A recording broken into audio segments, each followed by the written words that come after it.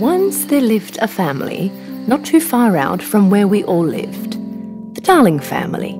The Darling family had 3 children. Their names were Jan, Michael and Wendy. Wendy would always tell her mum how Peter Pan would always play the flute in her room. Her mother would always tell her that she was imagining things, but couldn't help but notice the leaves in the room, which always confused her a bit.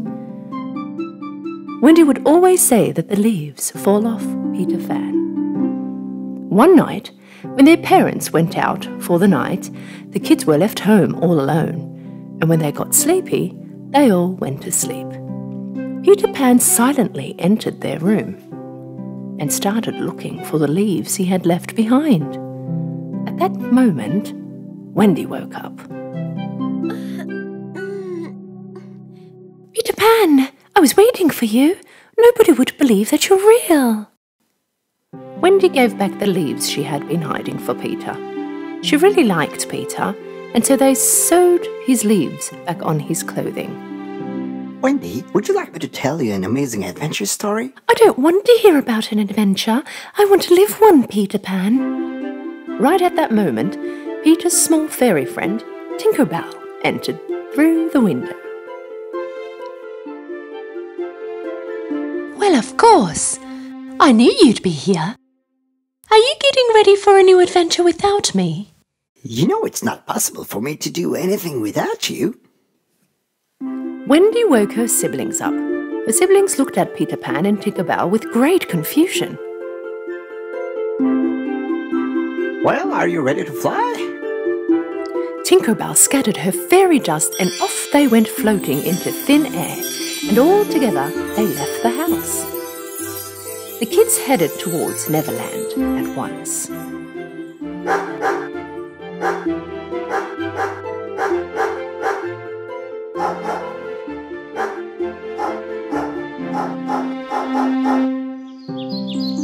After a long journey, they arrived at Neverland, and there they were.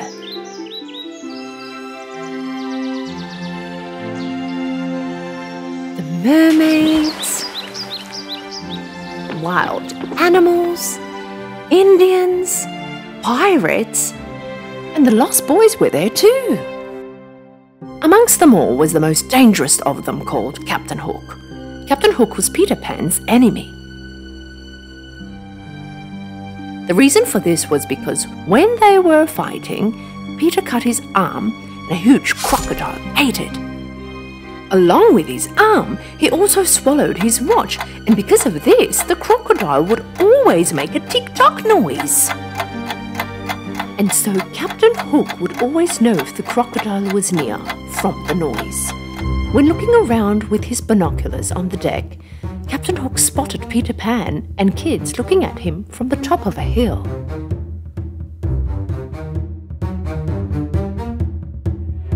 He immediately ordered the men to fire the cannons.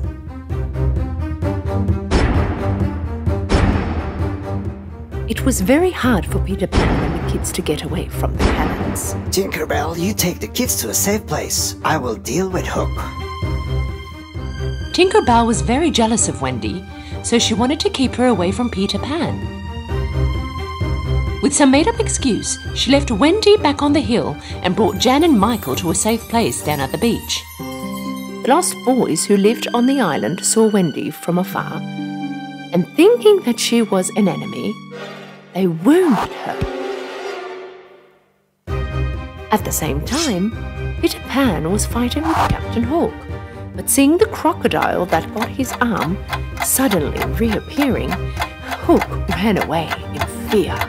Ah! Whilst Peter Pan was coming back, he saw Wendy lying on the rocks wounded, and he was very upset. And the lost boys were very sorry when they realized that the girl that they had wounded was Peter Pan's friend. I have left the kids in your care. Tinker Bell was so sorry. She also realized that what she did was wrong. I am so sorry, Peter. This will never happen again, I promise. Lost boys made a beautiful home for Wendy and her brothers. At night, they all would sleep in the house underneath the trees, listening to Wendy's stories. And Peter Pan would keep guard in front of the house. One day, when they were resting on the rocks, they spotted the pirates approaching. The pirates took the Indian chief's daughter hostage.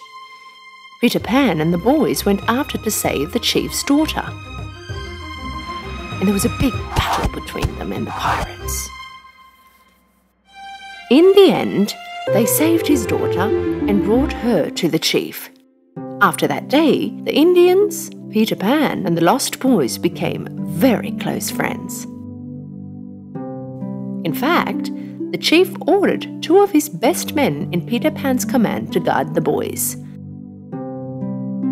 Of course, Captain Hook was furious about this.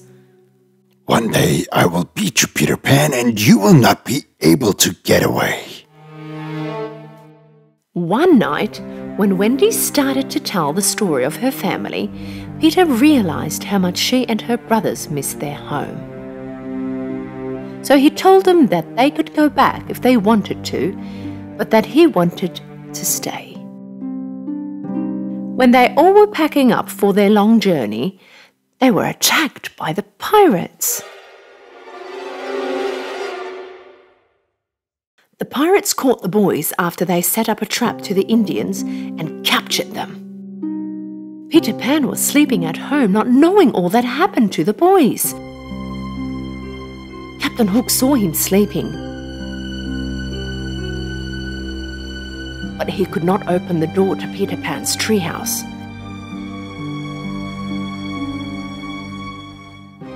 Still, he poured the poison in the bottle he was carrying under the door, causing Peter Pan to sleep for hours. Peter Pan slept one whole day, and when he woke up, Tinkerbell entered. After she told him all that had happened, Peter Pan and Tinkerbell went out to rescue the boys. When they arrived to the Happy Rock, the pirates' headquarters, they saw that there was no pirate on guard. And when they went over to the other side of the rock, they were shocked from what they saw. Wendy, Jan, and Michael and the lost boys were all tied up to the poles, and Captain Hook was holding a torch in flames. Say your last words. As their eldest, Wendy began to talk. Dear friends, my last words to you will be the words your real mothers would have told you. If they were here, they would have told you not to be afraid and be courageous to face your death. Don't be afraid. Kindness always wins. Always. Captain Hook got very angry with Wendy's words, so he brought her to the boat and tied her to the big pole. At this moment, Peter Pan and Tinkerbell reached out to save the boys. At the same time, the Indians and their chief came to help. This made Peter Pan so happy, because with their help, they rescued the boys. It was now time to get Wendy. Peter Pan and the lost boys got on Captain Hook's ship, where only a few pirates remained. And when they realized that they would be beaten, they jumped off the ship.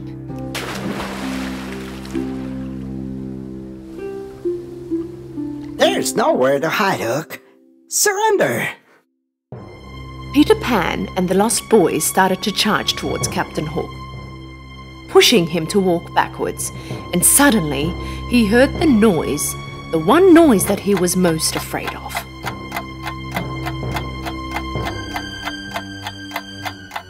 When Captain Hook looked back in fear, he saw the croc waiting for him to fall down into the water. Help! In a flash, he ran to the other side of the boat, jumped and started to swim as fast as he could. Peter Pan and the lost boys began to laugh.